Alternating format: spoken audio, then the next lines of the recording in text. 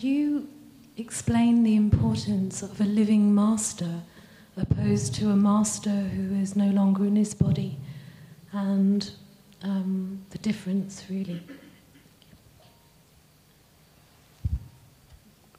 Do I have to really explain the difference between the dead and the living? It's a big difference, isn't it? What would you like to be right now, living or dead? Living, isn't it? So, the values of living I don't have to sing. It's very significant to be living, isn't it? Whether you're a master or no master, it is very significant to be living, isn't it? So, that significance continues in everything.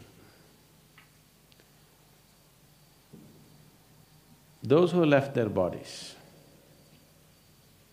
can be a great inspiration, but you cannot work with them. There may be a certain span of time when they may be willing to work or they may be capable of working for a certain span of time. That is, if they have set themselves up like that, if they have certain level of mastery upon themselves, there may be some who will work for a certain period of time. Otherwise, their energies are conducive for your sadhana, but they are not a guidance. They are a good ambience, they are a good atmosphere, they're good soil for you to grow, but still they are not a guidance. When you sit here, you are not mostly receptivity, you are mostly your own mind, isn't it? Am I right? Yes. When you're mostly your own mind, you need guidance and guidance and guidance and guidance. If you are all receptivity, you don't even need a master, I'm telling you. Because grace is all over. You don't need a master, you don't need a temple, you don't need a meditation, you don't need anything if you're all receptivity. That's a rare being. Right now, you're largely mind, moments of receptivity may be here and there, isn't it? When you're largely mind, you will do best with the living, not with the dead. If you're all receptivity, you would do well with the dead, and even without the dead, you would do great.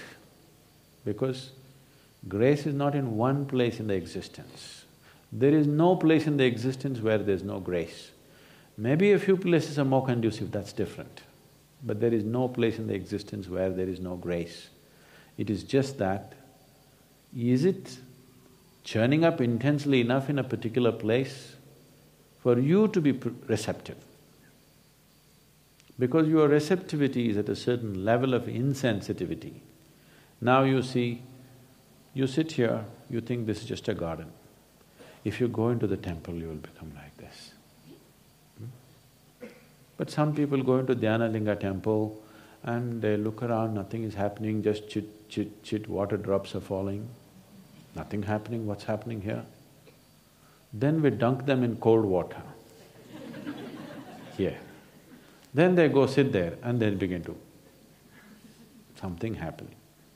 There are some, even if you dunk them 3 times in the cold water, nothing happens, they go sit there and still look up and down. You take them there to Bhairavi, suddenly they are up. These are different types of energies. It is not that here it's any less, even here it is, but it is not in the same level of intensity that you can perceive. Wherever you are, it is there. You know, there used to be boats, I don't know if they're still there, I have not come and checked. First when we came and opened the triangular block, which was the only thing, actually we had only one hut, and the first thing we built in the triangular block was one room and we built the toilet block. Then I found people had toilet problems. What's a toilet problem? It once happened, Shankar and Pillai went to the doctor and said, "Doctor, I have some serious toilet problems." Then doctor asked, "What is the problem? You are not able to urinate?" You're not able to pee? No, doctor, perfect, every day 6 o'clock in the morning, like clockwork it happens. So you're not able… your bowels are not moving, what's happening? No, doctor, it's perfect, every day at 7 o'clock in the morning, like clockwork, always on the dot. Then doctor thought about it, then what is the toilet problem you have? Said, but doctor, I always get up at 8 o'clock.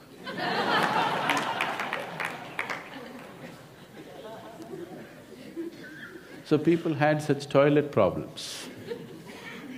Not that it was not happening, it was happening little messy. So I asked him to put up a board that divine is here also. Inside every toilet, when you close the door, when you sit down, it says divine is here also. So that you shit with some sanctity. Shit can be a spiritual process.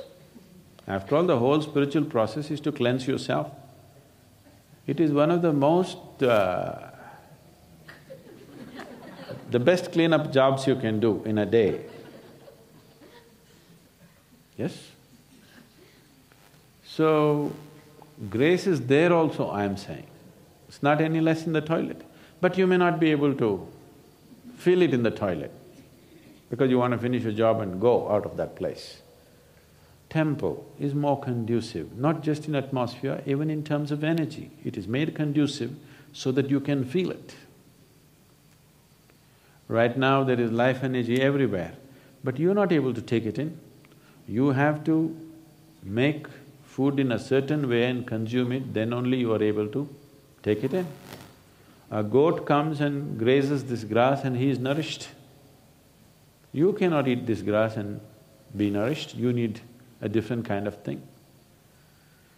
There are many insect forms, there are many other microorganisms where for them 90% of their life energy happens because of sunlight and air. No water, no food. Only 10% of their energy happens because of water and whatever food they consume, because they're micro. If you're micro, how much would you consume? Micro, isn't it? So, even in you, if you become very receptive, you will notice, you will see on a particular day, if you remain very ecstatic through the day, you will see the volume of food that you eat will just come down because your receptivity is better.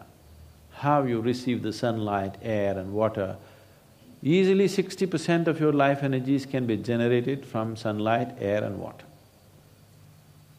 Only 40% from the food that you eat.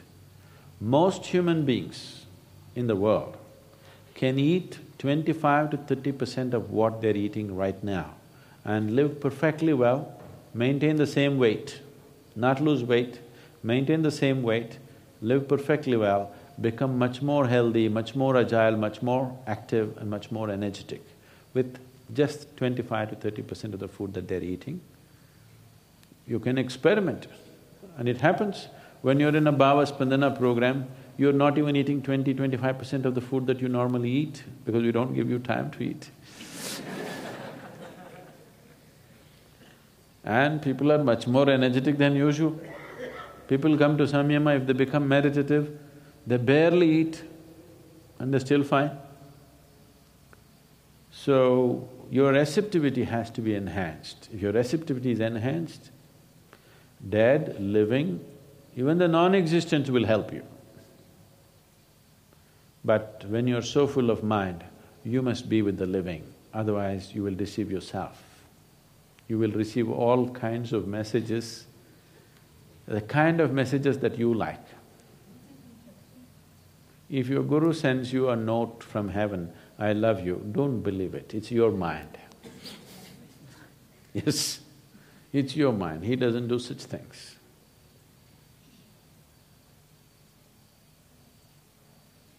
It's economical to receive love letters from heaven because it doesn't cost any paper. You know, it's ecologically very sensitive issue, paper. So it's a very eco-friendly love affair. It happened. A boy went to college. First day, he looked like this, on his left side there was a beautiful girl. So on a little piece of paper he wrote, "I love you, do you?" and passed the note to her. She wrote no and passed it back. He looked at it. Then he wiped out the no and gave it to the girl who was behind. She looked at it and she said yes and sent it back. The moral of the story is, save paper and save nature.